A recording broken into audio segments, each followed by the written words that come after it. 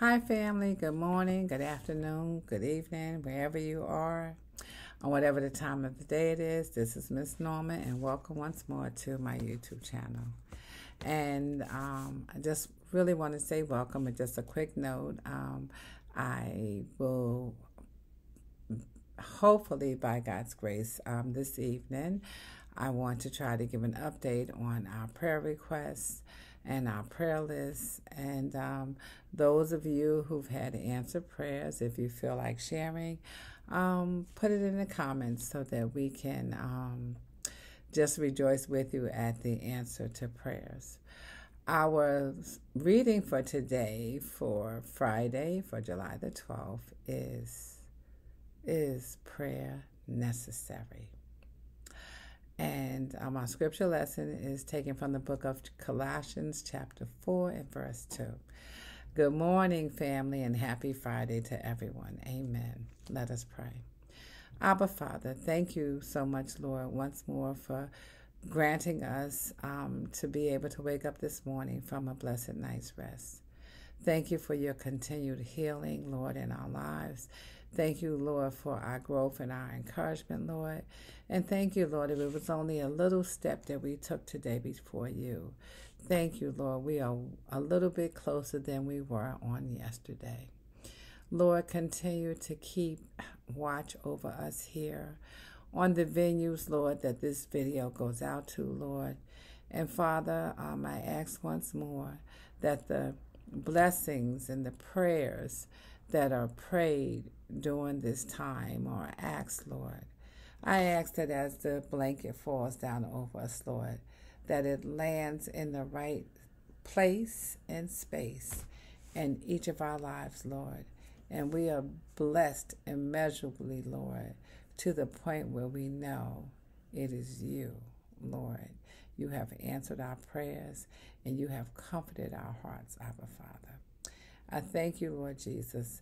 Many, Lord, who might be under a burden this morning, tonight, this afternoon, whatever time they are viewing this video, Lord, I ask, Lord, that strength, courage, grace, and mercy, or whatever is needed, will be gifted to them this day. In Jesus' name, amen. Is prayer necessary? Our scripture lesson is taken from the book of Colossians in the New Testament, chapter 4 and verse 2. And it reads, "Devote yourselves to prayer with an alert mind and a thankful heart." Amen. Why is it that Christians pray? After all, God already knows our thoughts, but he responds to our prayers. Hallelujah. Amen. Prayer is a gift and powerful privilege that God gives each one of us. You're included too, family. Amen. There's no need for a pastor, priest, or anyone else to pray on our behalf because God wants us to talk to him directly. He's interested in every aspect of our lives. When we are facing a difficult decision or going through a dark valley, it is prayer that sustains us. Amen. I know there's a witness out there somewhere. Amen. Don't be afraid to take that step into humility and ask others to pray too. In the Bible, there are countless examples of people who asked for prayer from fellow believers.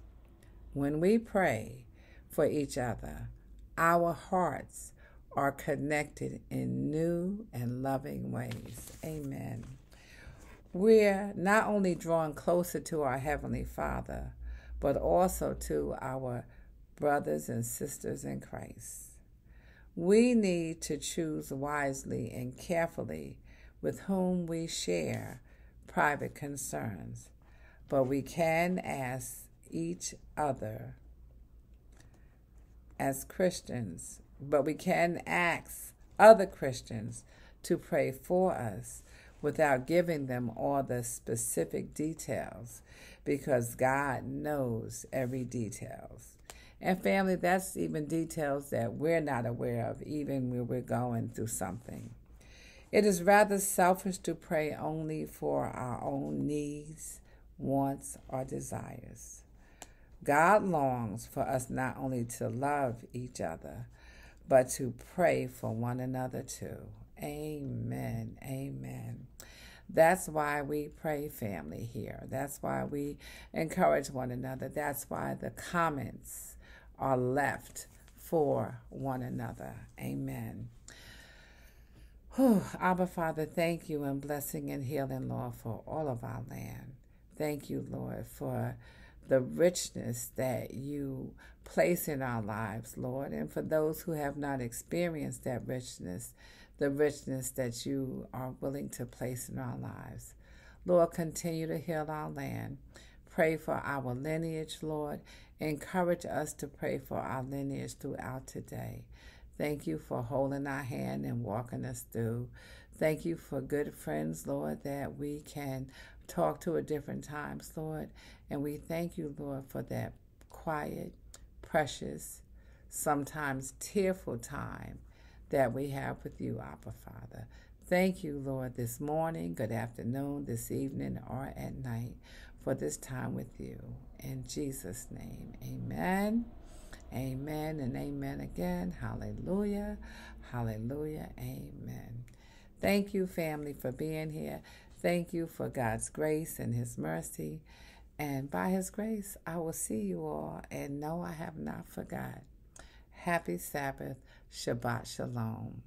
The sun has not set yet, but I just wish each one of you to have a day, a weekend, time to rest, time to reflect. If your week has been as busy as mine, or it's going to be busy as mine or busier than mine, ask the Lord to help you to find some time this weekend is to just breathe a little bit, breathe him in, rest and relax. This is Miss Norma signing off. I love you, and by his grace, I'll see you all on tomorrow.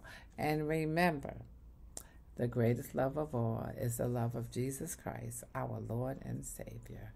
Amen, family.